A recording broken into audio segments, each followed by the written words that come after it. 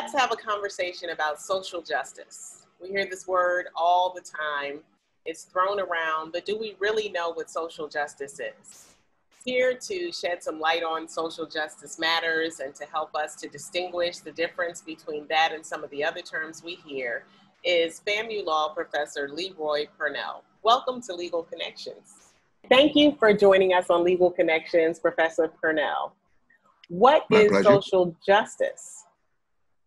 Well, I think the term social justice, as it's used currently, is a way of describing a movement that's essentially egalitarian. It looks at equity, access, participation, and individual rights as a basis for struggle in our society. In many ways, it is sort of the outgrowth of what we used to call civil rights and equal access combined together, so that social justice is broader than the initial concept of civil rights, since it looks at multiple aspects in our society in terms of trying to obtain equal treatment for all. Okay, can you talk a little bit about our rights, our First Amendment right to protest peacefully versus some of the hate speech and violent protests that we've seen? Can you just help us to draw the line? Sure. I mean, one of the hallmarks of our democracy, our republic, is the concept of free speech, and free speech being the ability to give voice to your political concerns and to be free from governmental oppression of expressing those views. Free speech has been certainly guaranteed within the Bill of Rights. It's been reinforced by every Supreme Court. Has been strong in its support of the concept of free speech. But free speech is not unlimited. Free speech does not mean speech without responsibility. So that there are some limitations. I mean, the classic one that you learn, almost the first semester in law school is the old statement that free speech does not mean the freedom to shout fire in a crowded theater. You remember that one. Right. Because there's responsibility. Free speech does not include the right to cause harm. So when we get to concepts like hate speech is not protected. It is speech that is designed and has the intent to cause or to encourage others to cause harm based on impermissible factors such as race, gender, religion.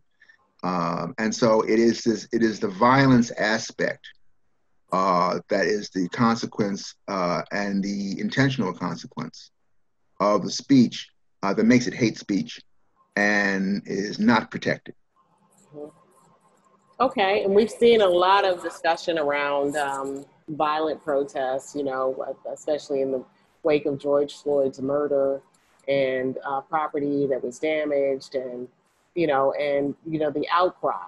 And so, the line that people are drawing, and some of the discussions are, because you're angry doesn't give you the right to destroy property. And then, of course, there's a counter argument, to deal with why people are angry instead of criticizing them for destroying people. So it's an interesting discussion. And what are your thoughts about that? Well, I think the biggest mistake that's made for all kinds of reasons that we probably don't even have time to go into, is to paint everybody with the same brush. Mm-hmm. So that you have people who are legitimately protesting their views and their treatments, expressing their anger, expressing their concern and their desire for change. That doesn't automatically equate with those who are expressing views or claiming to express those views in ways that are not legally acceptable. So if you take a peaceful protest and you throw in three people who decide that they aren't going to protest in a peaceful manner and want to be destructive, it's a mistake to label the entire protest then as a violent protest. The entire protest is not a violent protest. It's those individuals who decided to go beyond what was permitted to engage in violence. And it doesn't speak also to the content of the speech. The actions are not necessarily an embodiment of the speech itself. So we can't say because some people are engaged in illegal and harmful actions that the message is a hateful message. That is not necessarily true. When we talk about hate speech, we're talking specifically about individuals who, with their words and actions, are trying to harm others or encouraging people to harm others. And we know all the classic examples of that from hate organizations and hate groups. But again, that doesn't include all protesters, and I think it's dismissive to try to say that all protesters are engaged in hate speech or engaged in illegal activity. And there is a difference between speech, protected speech, and illegal activity, even outside of the context of hate speech. So that yes, there are instances where there can be, and our country is full of examples from its very beginning of civil protests, and even protests that involve breaking the law.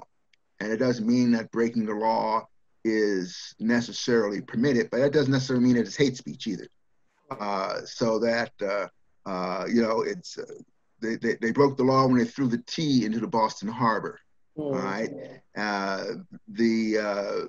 We've seen a lot of talk lately about, well, people are attacking statues. Well, statues have been attacked from the very beginning of time when statues were made. That's where we get the concept of burning something in effigy. All those things have deep historical roots and aren't necessarily, it doesn't make them hate speech.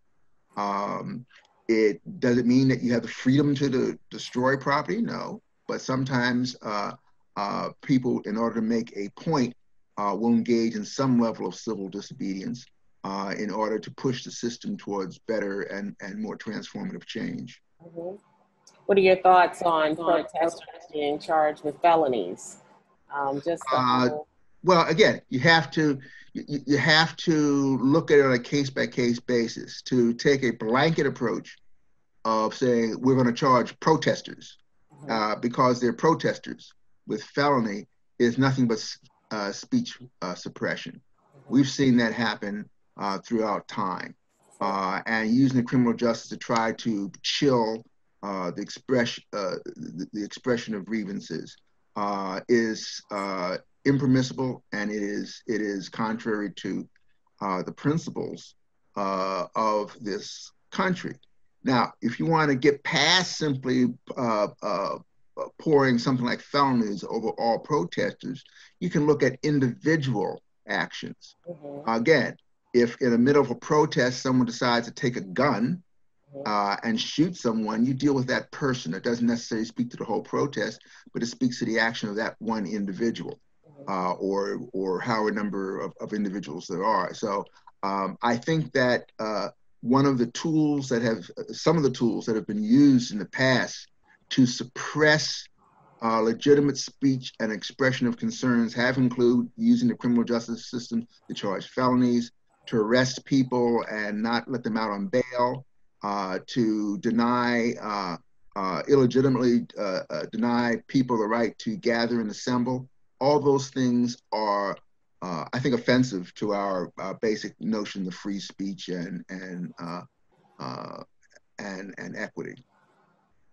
When you look at the social justice movement in our country right now, what do you think is next? Well, I think that what is clearly rising faster than the horizon is next. Sort of in our face is going to be the election. So the importance of people voting, two things with the election. One, the importance of people voting, and secondly, the diligence that we have to pay to our voting system to make sure it's not corrupted. You know, there's been, unfortunately, instances in the past of voter suppression, of manipulating voting results, of voting interference. We have to remain vigilant like never before to see that those things do not affect the election outcome. But this is a very important election coming up at all levels, not just at the top of the ticket, all throughout the ticket. Indeed, all elections are important, but that clearly is the embodiment of where social justice is going, and of equal, somewhat equal importance. Although again, the election is looming large, but of somewhat equal importance is continuing the effort to form some type of understanding and partnership with the business communities, that they have to be responsible also in terms of social justice, and that we've seen some companies get the message and be very proactive, and I think that's what makes this particular set of concerns and protests so remarkable. I think I've said before, I with the tragic death of George Floyd, not since Emmett Till have I seen such an event trigger a broad-based response. So we're seeing some response from the private sector because they don't want to lose the business, and they have a concern that has to that type of pressure has to increase and be there. We saw it work ultimately very effectively in opposing apartheid. And so I think that it's not a short fight. It's a long. It's not a short battle. It's a long war. And so these things are next. But I think that what we've seen so far would suggest chances for success. Certainly. Thank you so much for your input. It's always a pleasure to speak with you and hear your insight. Professor Leroy Purnell, thank you for joining us on Legal Connections. Thank you.